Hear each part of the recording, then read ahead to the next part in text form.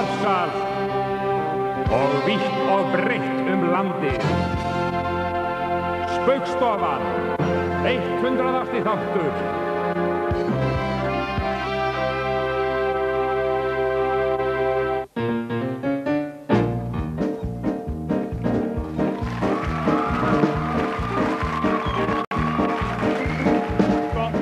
Góðir gestir, gott kvöld, hálsar bestir þið sem eru sestir hér. Gott kvöld, gömlu vinir, gott kvöld, allir hinir fyrstir komu hvort sem Þá rétt að þeir sá sprett, hér með nett, hátíðin sett. Take it away, boys. Hún hér með sett. Gott kvöld, góðir gestir, gott kvöld, hálsar bestir, gott kvöld, Spaugstofan hér.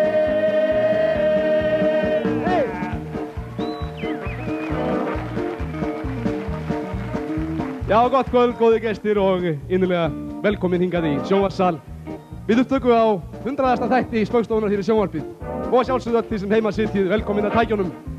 Og við ekki rétt í tilefni af þessum tímamótum að líta ögnum öxl. Sýn ykkur svolítið af því sem við höfum brallað í gegnum tíðina.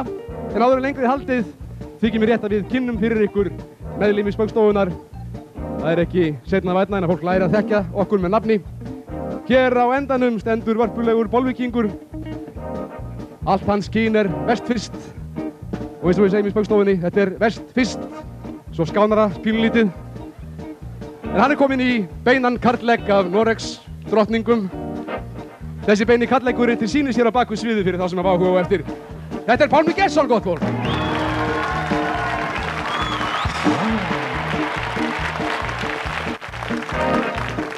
Og þá maður sem hefur sér góðan orðstír á tónlistarsviðinu.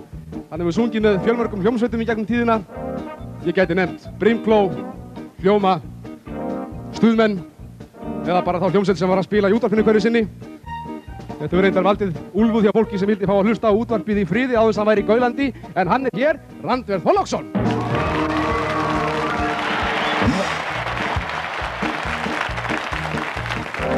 Og maður sem hóf feril sinn sem skemmtikraftur í skátunum í Hafnarfirði. Tróð þar upp með gamanmál í fjölmörg ár, eða þangað til að var rekinn úr skátunum. Allar götur síðan hefur sporhundurinn Sniffi séð skemmtiatriðin hjá skátunum í Hafnarfirði. Mælst mun betur fyrir þó að sumir segja að prógramið hjá honum sé nokkuð gert. Sigurður Sigurjónsson!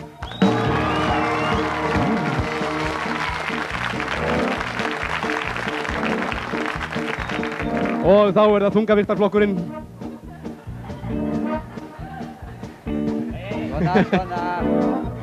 Maður sem trúlega þekktastur fyrir að hafa sigrað í pilsukappaátt í slátur fyrir Suðurlands á sínum tíma. Þá sporðreyndan 14 pilsupökkum á 2 sekúndum og 37 sekúndubrotum.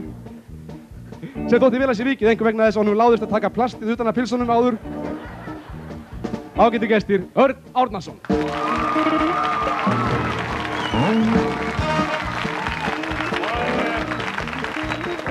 Síðast en ekki síst rétt að kynna ungan dreng sem fór í lengingu til Sovétríkjanna. En eins og þið sjáum náttúrulega hérna framinn okkur þá mistókst það algjörlega. Hann hefur getið sér gott orð í skólahljómsveit Mosfellsbæjar, spilað þá á trompet en lærið á hárgreiðu upphaflega. Karl Ágúst Úlfsson gjörðu þetta vel.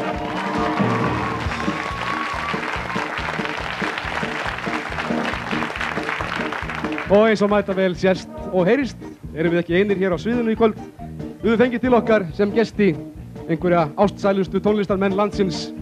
Góðir gestir, hér Sniglabandið!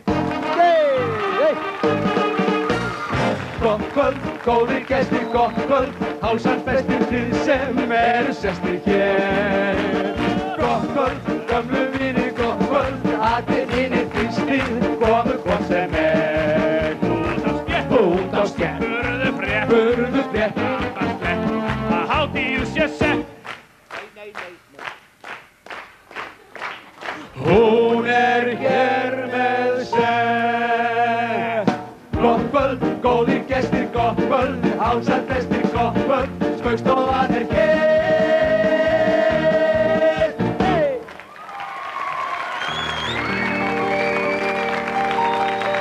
Takk fyrir, takk.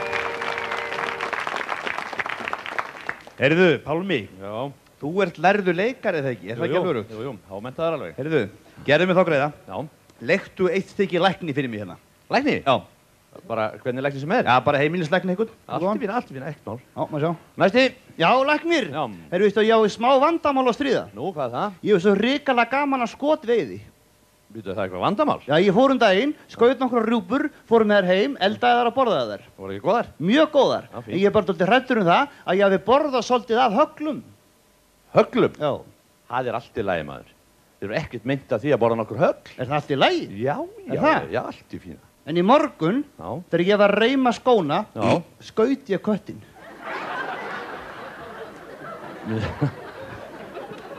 Skaustu köttin? Já, ég var að beygja mig bara svona Já, niður og... hei. Hvað? Ekki mið á mig. Nú, hvað? Settu bara öryggið á.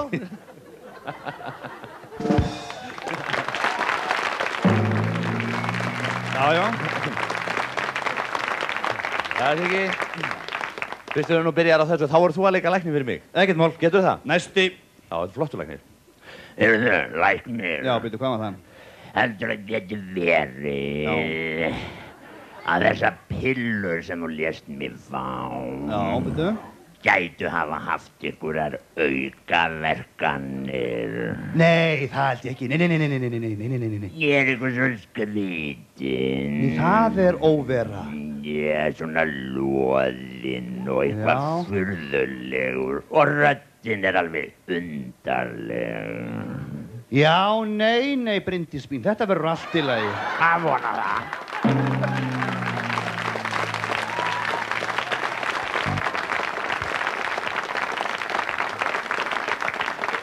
Já, við Spaugstofumenn erum þetta fyrir það að þegar við erum að skemmta þá viljum við gjarnan fá aðstoð, fólks úr salnum.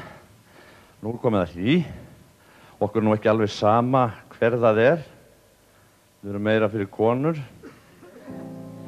Og nú ætla ég að fá lánaða hér ykkur, já, góða konu. Komdu, úrskan, komdu. Ég get lofaði því að þetta er alveg stórhættulegt. Nú ætla ég að bjóða þér hérna sæti. Gjör svo vel. Svona, já. Hvernig finnst þér? Æðislegt. Það er æðislegt. Þið ekki ágætt að sitja hérna? Mjög gott. Það er mjög gott. Ég þurfti nú ekki að spyrja því. Hvað heitirðu? Ég heitir Rán. Hún heitir Rán. Sumir geta vífin veitt, vafið þeim fingurinn, frá því að ég kræki feitt, forðar hringurinn, mörg hver stúlkan myndarleg, myndi vilja ná í mig, en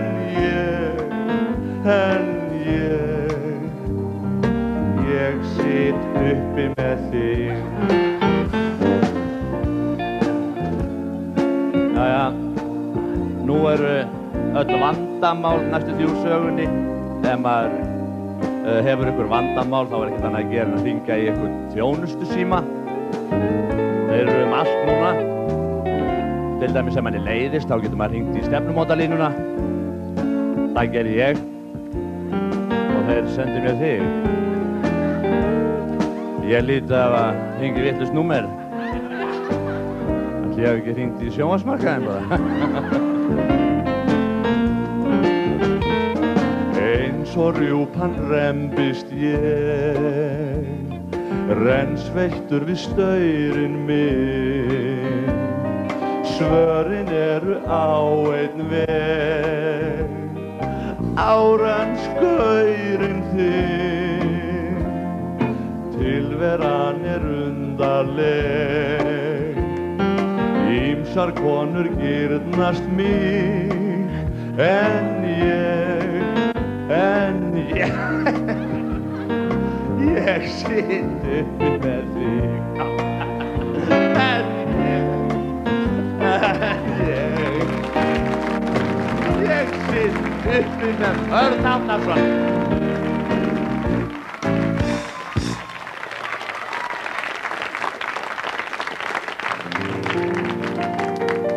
Við getum ekki látið hjá líða að bjóða hinga til okkar í kvöld suma af góðkunningjum okkar gegnum tíðina.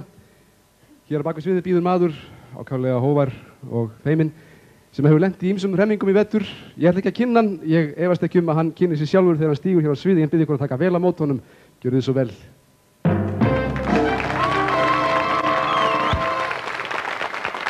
Thank you very much.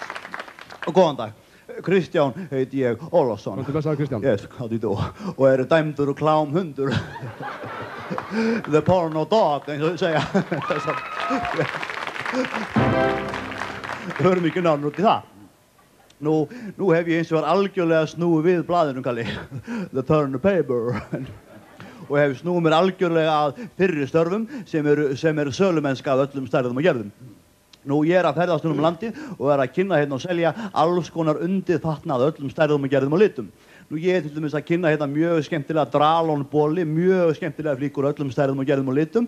Vilt svo skemmtilega tilkalla, ég er akkurat í einum slíkum ból hér innundir. Þannig ef þú hefur áhuga á því að máta, þá myndi ég bara vippa mér úr honum og þú myndir bara skella þér í hann ef þú vildir, hefur áhuga. Hérna á sviðinu? Yes sir, my friend.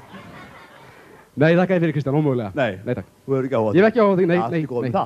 Einnig er ég að kynna hérna og selja mjög skemmtilega siffon nærbuxur og öllum stærðum og gerðum og litum.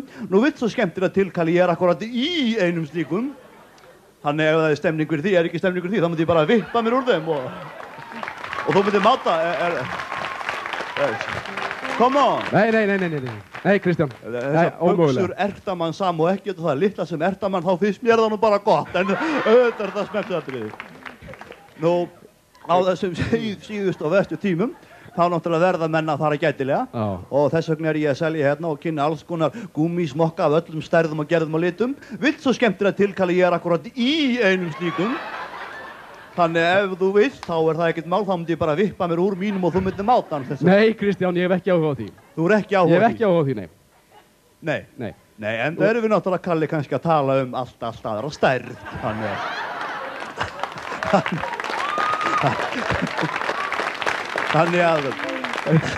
Þannig ég er nú hræddur eitthvað myndir nú skrölda þar, en þess að förum ekki náðum út í það. Ég ætla nú ekki að sitja hér uppi sem dæmdur maður eftir þetta skemmtun hérna. Kalli, enda erum við náttúrulega bara, við erum eiginlega bara að tala um baby downstairs eiginlega. En sem sagt, nú ætti ég að stöða þetta program. Sem sagt, thank you very much for this porno show and goodbye. See you again, goodbye. Kristján Ólafsson, gott fólk.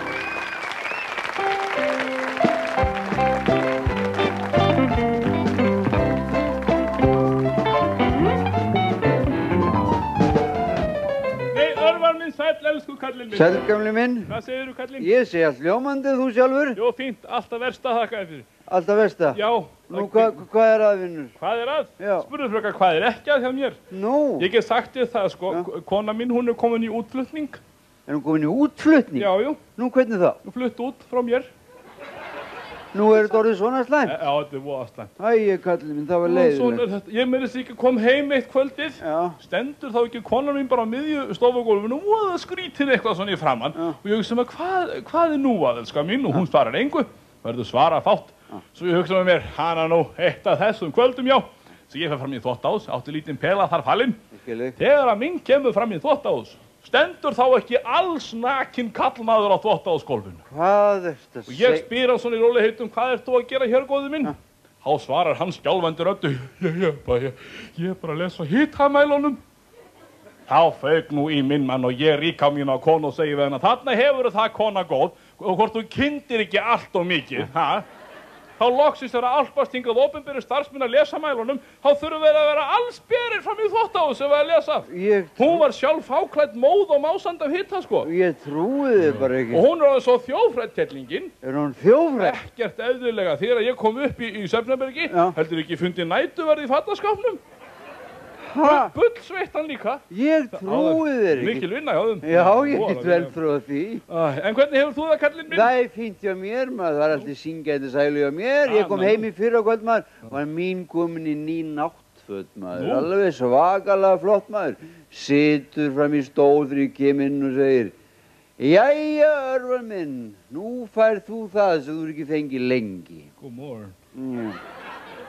Hvað segirðu, segi ég? Áttu séniver? Já, ég skil, já. Hún náttúrulega átti hann til, var það ekki? En þú, hvernig gengur lífið annars fyrir utan hjónum? Æ, veistu það, ég get sagt þér það, sko, þetta er voða skrítið allt saman. Nú? Ég get sagt þér það, sko, það er brennivínun að kenna, kona vill ekki tala við mig. Já. Það er brennivínun að kenna, ég er búinn að missa vinnuna. Já. Það er brennivínun að kenna, börnin vil ekki tala við mig. Já. Það er brennivínun að kenna, ég er að missa húsið. Já. Það er brennivínun að kenna, ég náði í haglabyssun og skaut á tengdamömmu. Og það er brennivínun að kenna, ég hitt hann ekki. Þetta er satt. Heyrðu, jæja, það var nú voða gott að fá eitthvað píl. Áttu nokkuð smá? Nei, ég bara ekki dropa. En þú? Áttu ekki neitt? Nei. Áttu ekki einu sinni landa? Nei, nú er ég gott eða góðan landamaður. Segir bein. Heyrðu, og kanntu ekki einu sinni að brugga? Nei, kann ekki brugga landa. Meiri hallaris rónin, maður. Já, en þú? En ég? Já. Veistu það ekki að ég er með BA-gráð í landafræði? Ha? Yes, sir. Hvað sér og kannt að brugga? Kann ég? Ég kann meira að segja sko okkar eigin heimabruggssöng sem við eigum. Nú? Veistu það ekki? Má ég heyra hann? Ég skal bara kenna hann, taktu vel eftir. Já. Þegar heimabrugg er bruggað, heimabrugg í staðinn tekur fyrst af öllu landakútin til að laga rótstertín. Bætir út í vatni gerið, en það getur líka verið að hann bæti út í rúsinum og eplum heillin. Það er eplið, já. Þegar öllu þess er lokið, hendlast kynstrin öll af vatni, saman við og fullt af sigri, fristist og í kútnum er. Svo má láta þetta malla, síðan kallar þú í alla. Og þið drekkið þetta glundur þóttið verði alveg skeið. Hvað er þetta, kallinn minn?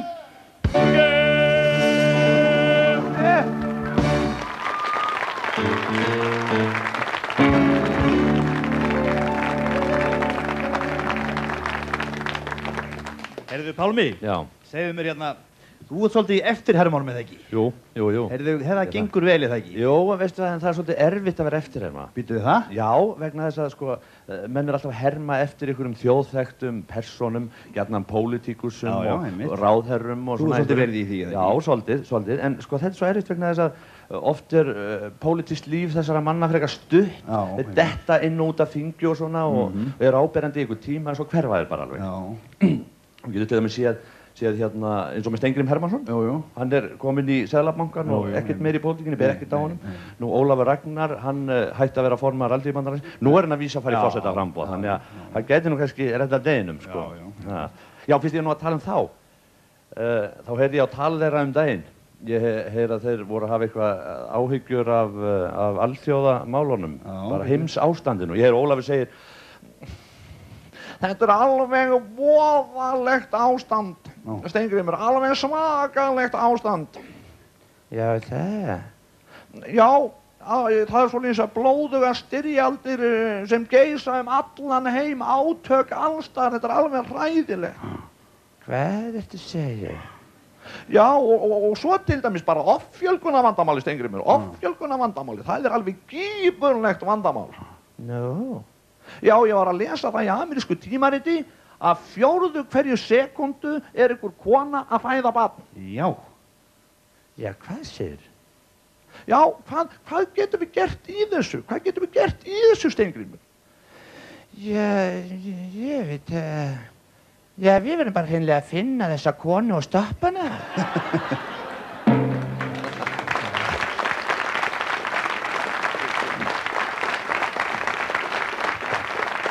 En ekki, ég veit þó ég hafi nú verið mest að herma eftir í Spaugstofunnar og svona, þá veit ég að þú getur hermt eftir. Ég hef heyrt það, ég hef þekkt því svo það lengi. Nú ætla ég að skora á þig hérna, fyrir framan allt þetta fólk, og ég tala nú ekki um alla þjóðina, nú kemur þú út úr skápnum, nú hermir þú eftir sig. Já, byrju, ég er bara, eitt lítið dæmi hérna. Já. Veistu hver þetta hérna er? Dóti. Veistu hver þetta er? Nei, Siggi, ég held að það var miskilið eitthvað. Bíddu, af hverju? Sko, maður verður að herma eftir einhverjum þekktum. Já, Einhverjum sem bíddu, fólk já. þekkir. Þetta er þjóðkunnur maður. Dóti. Stjórnmála... Þekkið þið það? Þetta er frægur stjórnmálamaður. Já, nei, ég átta mig ekki. Aftur. Dóti. Nei, Siggi, ég átta mig ekki á þessu. Nærðu Siggi? Nei, ég næs ekki. Þetta er Halldór Ásgrímsson. Halldór Ásgrímsson? Já, þegar hann var 2 ára. Þannig ég geti það líka.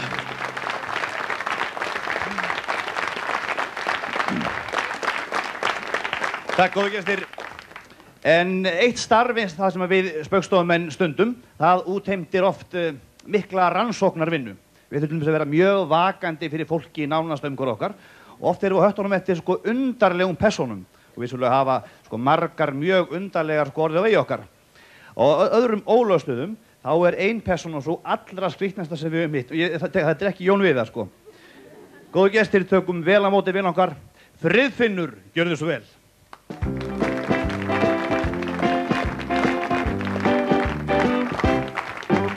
Sem fjarska lítið barn, fljótlega mér skildist að furðulegur talinn ég var.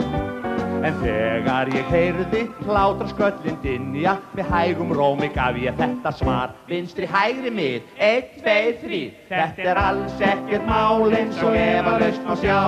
Og í það minnsta stend ég eigin fótum á, þremur ég á, fótum fjöra launa, Friðfinnur með fæturnar 3. Í fótbolta var ég feikilega slingur og fimur við að skora í mörk. Ég gaf frá hægri á vinstri og engin maður varði minn viðsjárverðu miðfótarspörk. Vinstri hægri mið, 1, 2, 3, þetta er alls ekkert mál eins og efalaust má sjá. Og í það minnsta stend ég eigin fótum á, þremur ég á, fótum fjöra launa, Friðfinnur með fæturnar 3. Di-da-di-dum-dum, di-da-di-dum-dum, di-da-di-dum-dum-dum. Ef konur horfa á mig og horfnuga mig líta og halda það sé eitthvað að mér, ég segi: Elska mín góða, þú ætti bara að vita hvað almennilegur miðfótur er. Vinstri hægri mið, 1, 2, 3, þetta er alls ekkert mál eins og efalaust má sjá.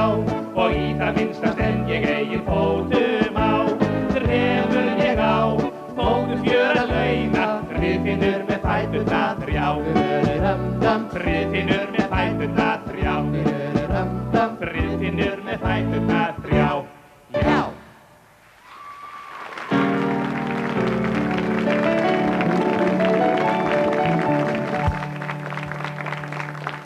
Við höfum verið svo heppnir að fá hingað til okkar í þessa útsendingu alþjóðlega listamenn. Við skulum taka vel á móti tékkneska fiðlusnillingnum Kuzma Plekhanov og undirleikara hans Sergej Pjanovits.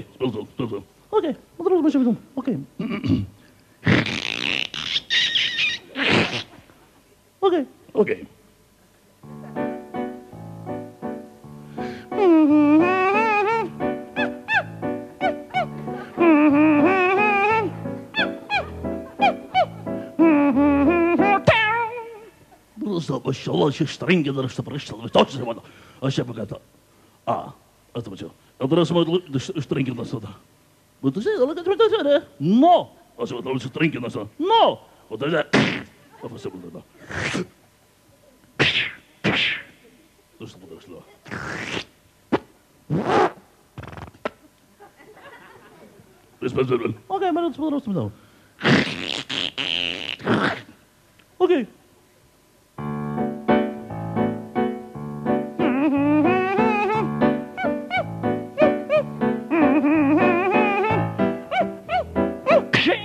Oh, schaf, weet je, ze maken dat zo.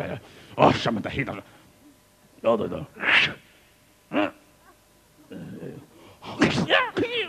Oké, wat is dat? Oké. Oké, wat is dat?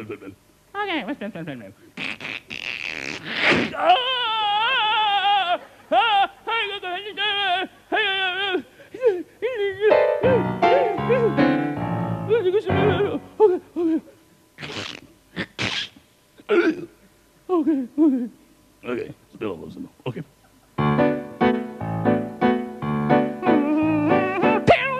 Ah, schaf, lekker bezig.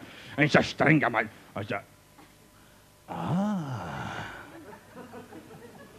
Aha, dus je kan, maar zeg maar, je zou me talen, ze brengen je. Wat is je houden dan, maar zo kan je maar. Aha.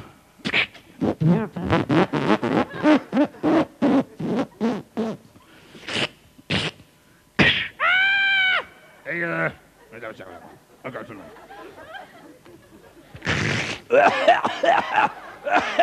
Ja, dat is shampoo en dan gaan ze weer naar zo. Ah, zeg maar zo. Oké. Oké. Speel. Oké, speel.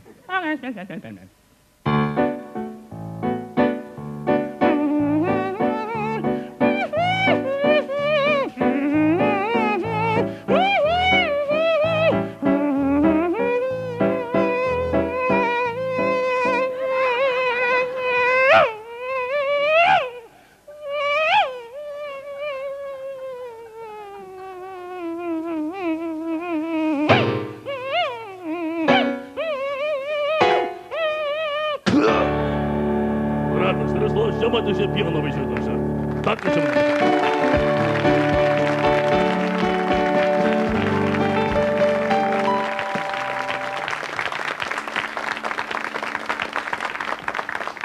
Og það ekkert lát á menningaviðburðum í sjónvarpssal hér í kvöld.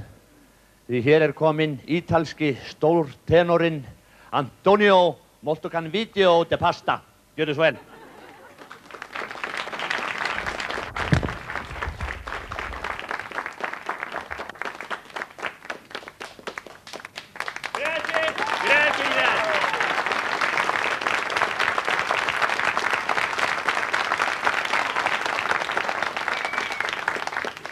Grazie.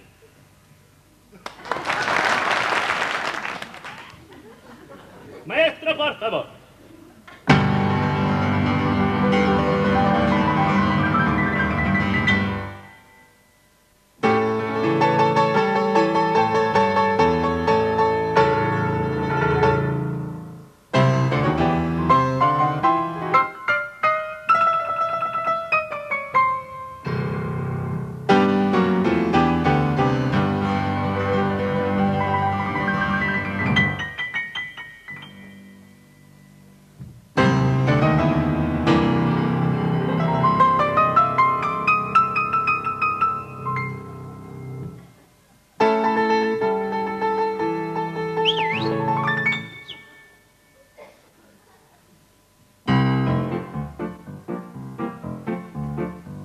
Lo sole a sole rivolgio di luce, ah ah ah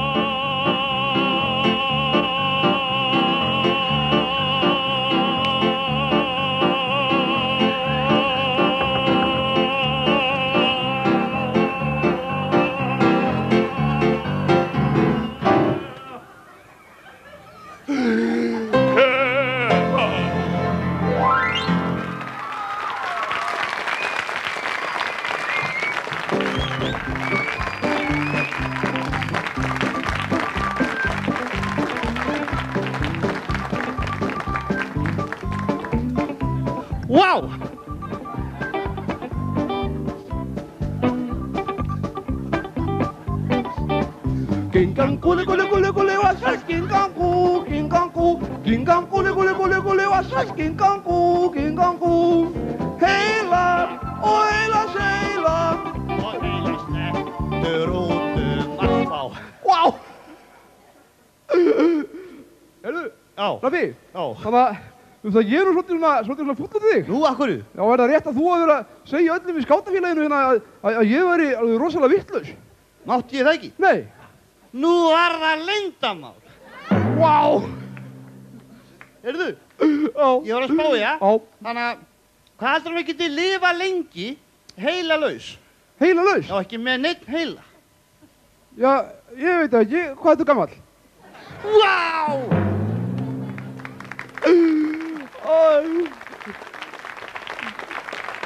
Heyrðu þannig að þú ert svo mikið fyrir svona gæludýr og svoleiðis. Já. Já, págögg.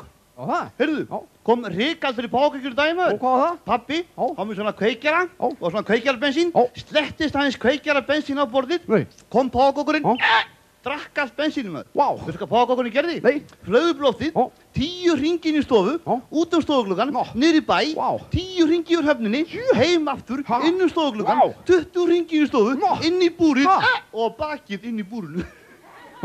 Og var hann döður? Nei, bensínus. Vá!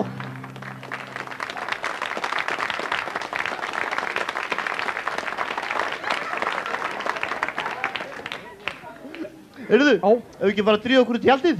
Jú, við erum saman í tjaldi hérna, æfa okkur í útilegurna inn í Laugardal og bara tveir saman vinnir í 2 manna tjaldi, bara tveir í 2 manna tjaldi saman bara svo. Heyrðu, já, vá! Það minnir mig á það maður. Nú? Rosalega lést vitla í svefninum í nótt. Fekk hrikalega martröma. Og það? Dreymdi það? Já. Ég var að hrapa niður rosalega háa kletta maður. Nó. Svo bara, sem betur fer, náði ég taki svona smá njóla maður. Dreymdi mig líka það, kom ykkur hendi svona, alltaf að berja á puttana með maður. Ég var næstum dottinn maður. Já, það var ég. Nú? Ég var að reyna að fá þig til að sleppa njóla með maður. Vá!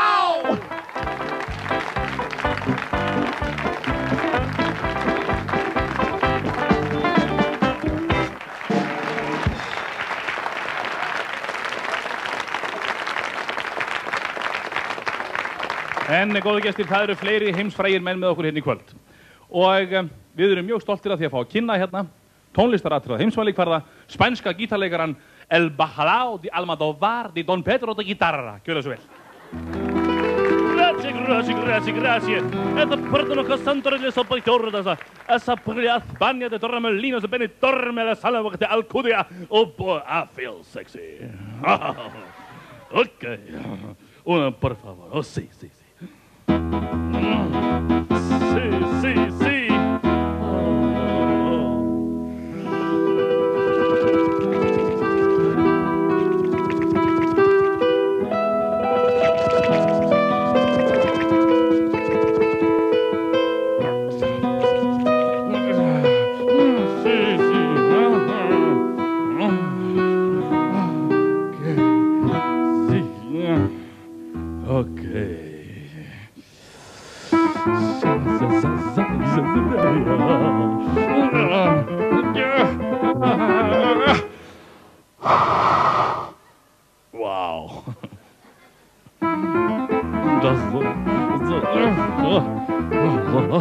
Wow.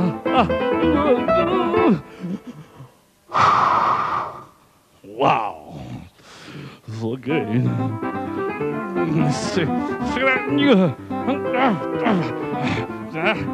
Hey. Whoa.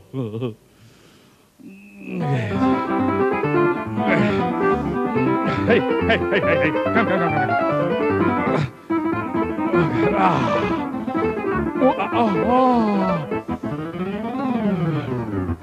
Hey, oh, sorry, yeah. Okay. Og så. Olé! Oh, grazie, per favore. Grazie, sì. Og enn á ný góði gestir. Ég er okkur mikil ánægja þegar að hrella ykkur hérna í salnum. Þið sleppið því sem heima sitjið, heldur betur.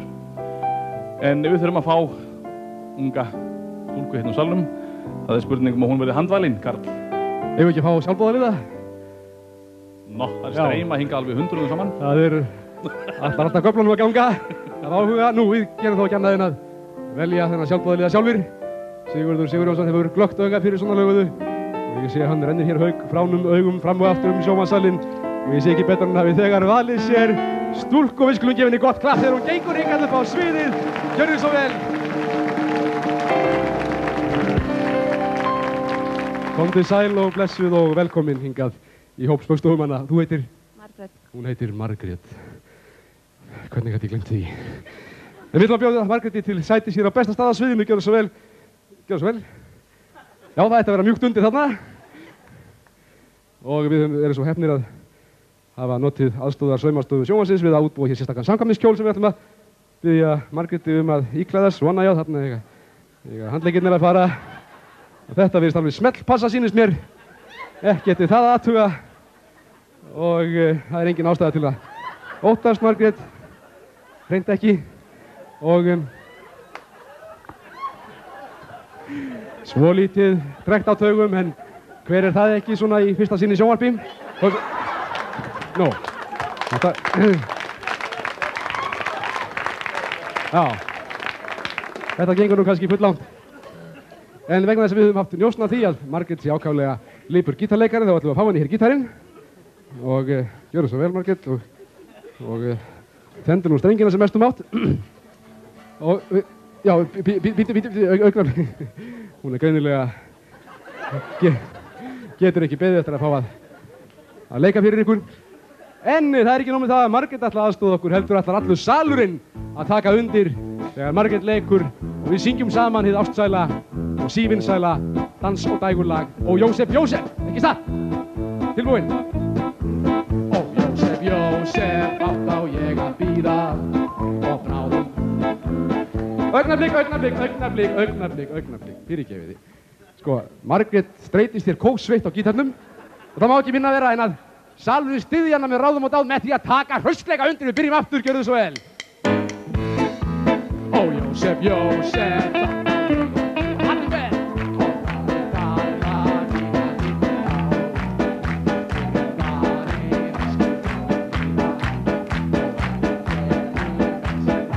Þið getið betur en þetta.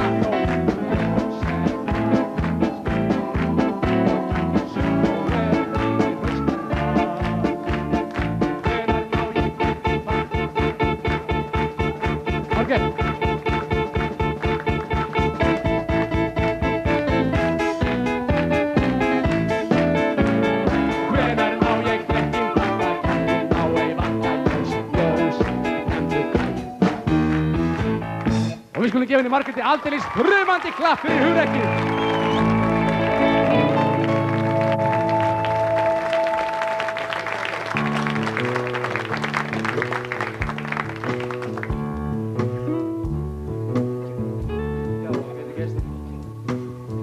Hingað til okkar er komin og komnir hinir ástsælu countrysöngvarar Hallur og Björn.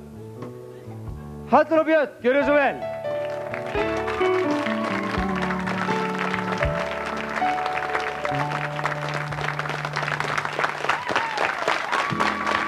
Takk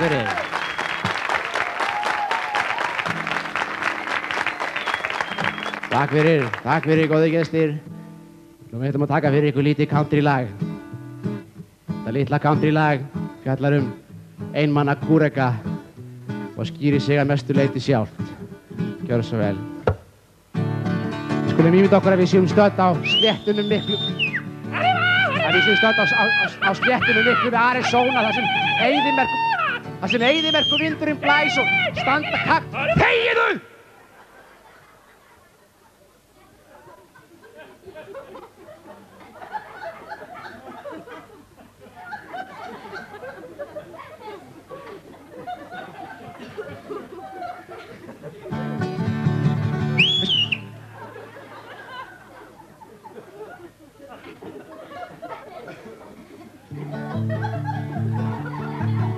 Ég einmanna æsk.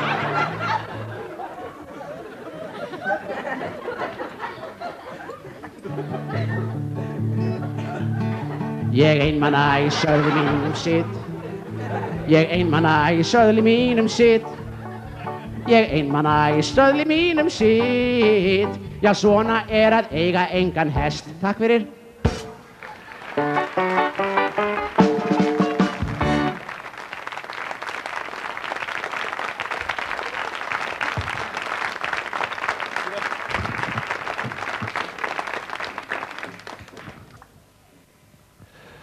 Góðir áhorfendur, nú verða sagðar fréttir á táknmáli.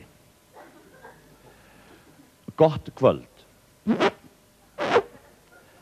Davíð Oddsson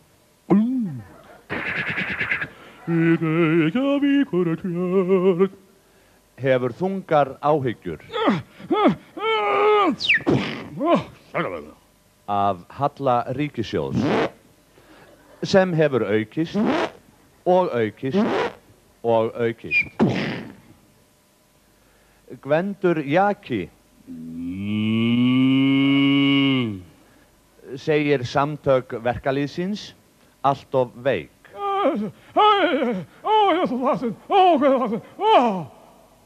Jón Baldvin í fyrsta lagi, í annars stað, í þriðja lagi tekur í sama streng og vill róa því öllum árum að Íslendingar gangi í EB. Jóhanna Sigurðardóttir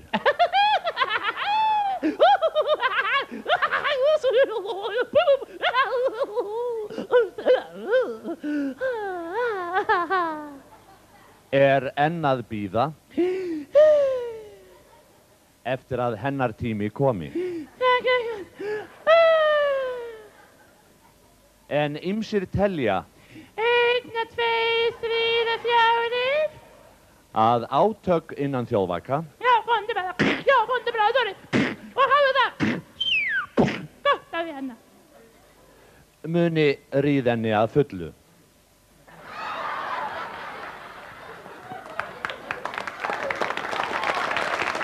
Nei! Fleira ekki í fréttum. Góða nótt.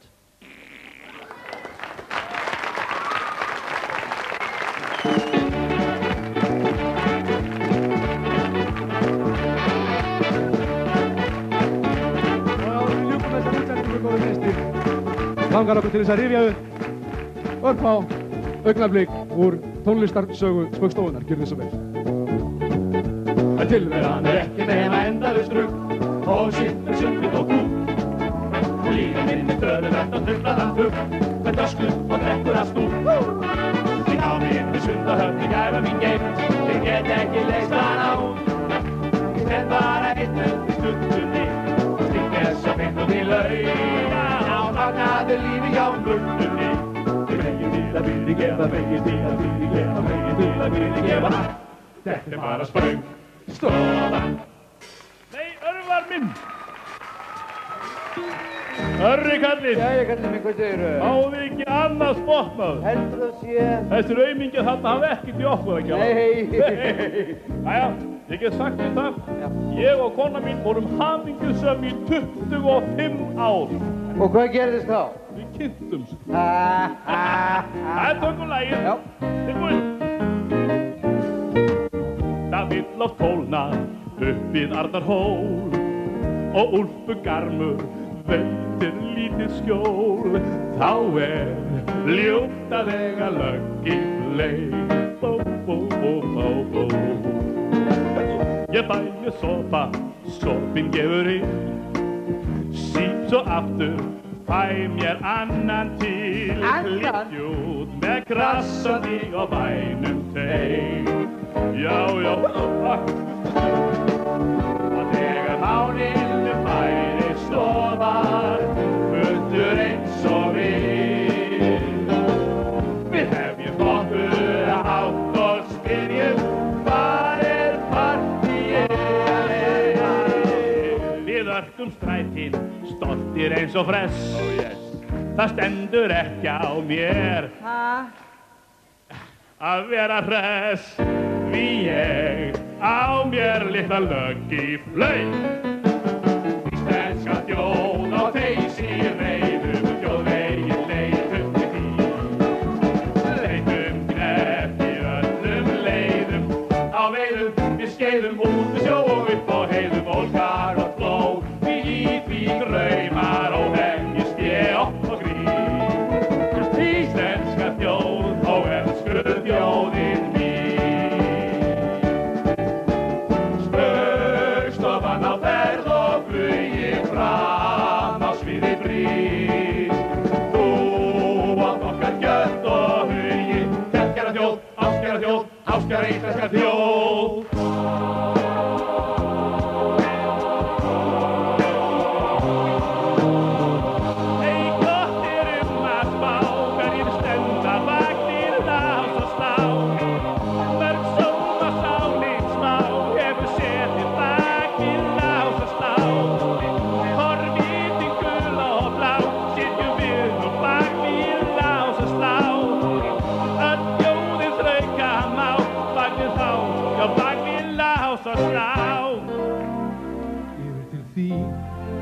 Mín þjóð við sjónvarpsskjáinn, yfir til þín í þrengingum og neyð, yfir til þín sem þegir út í bláinn og þakkar kynnin náinn af hrútspungu og skreið. Yfir til þín sem skulda veginn skokkar, yfir til þín sem þekkir heimsins ná, yfir til þín sem veist að ástand okkar á ystu höfum okkar og hið versta mál. Úr bæjar burtu veður og myrtan myrkrið étur, vor gamli draumur getur en þá ræð. Sú ósk með okkur gleður var eitt sem færð í letur, það gengur bara betur næst. Í menningur geirum við trufluðum og gráhærða höfðunga trufluðum, og fílan í okkur við trufluðum. Í hring við fórum á grós, við skoðuðum allt inn í skápunum og skengdum í vasan á kápunum og flettum í fettum og drápunum en fundum lagið hjá oss. Þetta er Eurovision lag, þetta er Eurovision lag, þetta er alveg típist Eurovision lag. Þetta er Eurovision lag, þetta er Eurovision lag, þetta er alveg típist Eurovision lag. Sjá, svo angistinn frá, sýnist tilveran grá, allt í einu horfin blá og marinn smá, lit á lífi má pá, lyfta sér upp á tá, þá sér einn út á þrá, eða tvo eða þrjá, eða fjór eða fimm. Já, nei, góðan daginn hér, elsku dúllutar mínar. Þetta er náttúrulega gjörsa það er nú átta sem ekki á svona söngsirpum og svona, og ég segi nú bara fyrir mig og mína fjölskyldu og fyrir hönd Spaugstofunnar kæra þakki fyrir veturinn og svona, þeir sem hér eru í salnum og út land allt, það er engin spurning og gleðilega sumar.